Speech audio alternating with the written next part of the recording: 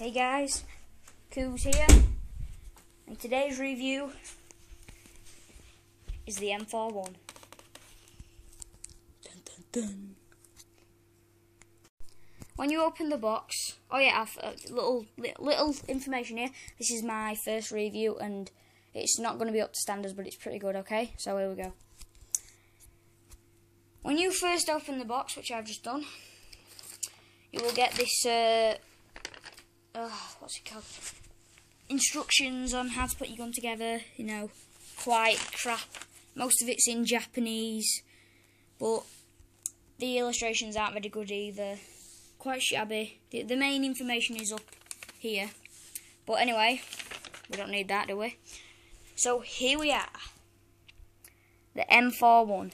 Also known as the G3C6, but it's called the M41. We'll just call it the M41 because we're cool. Okay. Anyway, look. When you first open the box, this is what you'll see. You'll see some BBs,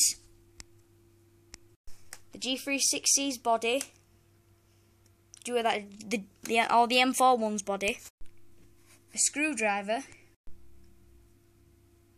a light, the magazine, and the other parts for the gun, including the scope and the muzzle. Okay. Firstly, we're going to take out the body, the G360's body. Quite hard to take out at first, but you'll get used to it. Okay, so here we are. It's made out of ABS plastic.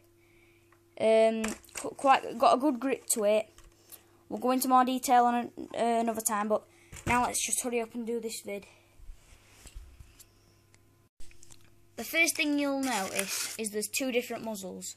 There's the short orange one, which is very bad. I mean, it's quite hard to fit on, but it doesn't look very good. It's bright orange, but I would much prefer this one, the long barrel.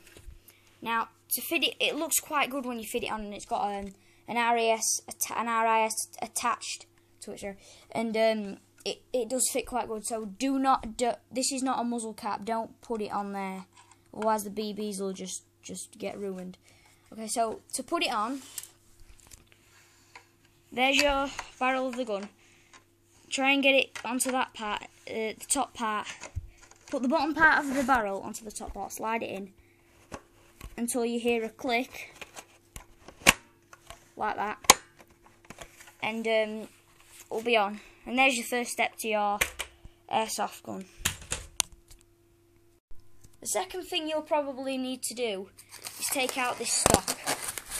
Now, this is my favourite part of the gun, since it's heavy, it's really grippy, and it's got a good feel to it. It's similar to an ABS plastic sort of material, but it's a bit harder and a bit more not as cheap. It is quite good. It's like rubbery metal sort of stuff. And to fit it on your gun, just hold the gun up. I would prefer holding the gun up because I've only got one hand to do this. Okay, watch. Slide it into the thingy. Make sure it's actually on it. Give it a good firm push. Oh shit! Sorry guys. Can you still see there? There we go. Right. Look. This will just be a minute. So once you've got it nearly on, it'll be about up to there, and then you have to give it a good firm, and it'll be fully clicked on. Quite hard to take off by using that button. I don't know if you can see it there. Okay, so here we have it. Quite grippy. So the next thing you'll need to know, is well, you don't really need this, do you? So put that back in. Unless you want to throw it in the bin, but I won't do that if I were you. Here you have your very, very cheap BBs. You don't only have, you can use your own BBs like TSD, tactical, whatever, just biodegradable. Just as long as you don't use paintballs in this gun, believe me, it'll just break. I've bought two of these guns, and I know. So these BBs are really bad. I would not use these. They are really bad BBs, but anyway, I'll show you the scope in a minute, but I'll just quickly show you the magazine. Now, when you're putting the BBs in, I don't have no BBs on me because I've used them all outside on the test. But look, as you can look, you see that little black thing there? You pull that down all the way to the bottom quite hard, and then just give it a little push at end. Right, and you knock your BBs through there. Once you've done, press that button there. It'll flick up,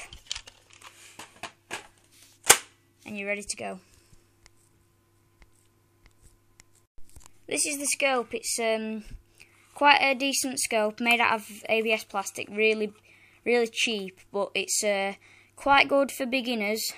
I mean, like, you know, beginners, snipers and sharpshooters and things. It's don't look down that end because it won't work. You have to look down the blue end, the bluey green end. To turn the actual crosshair on, you just flick that to right. See that? Flick it to right until you hear a click, and you look down your sights. Oh crap! Let me just show you. This is what you can do to people. If I had some BBs in, I'd shoot his head off. Bye bye, Mr. Soap McTavish. So the scope's quite good, but I wouldn't use it if I were you because the sights are pretty good. So that's pretty much it. I'm going to be putting up a shooting test soon on a couple of targets I made yesterday, and this is it. Oh yeah, just to let you know, here I don't know if you can see it, but if you obviously every gun needs a safety switch. I mean, some guns don't, but this gun does have one. There, right. When it's there, that means the trigger is capable of. Oh shit! The trigger is capable of being pulled back and can shoot BBs out. But when that, what the fuck is it? When that switch is,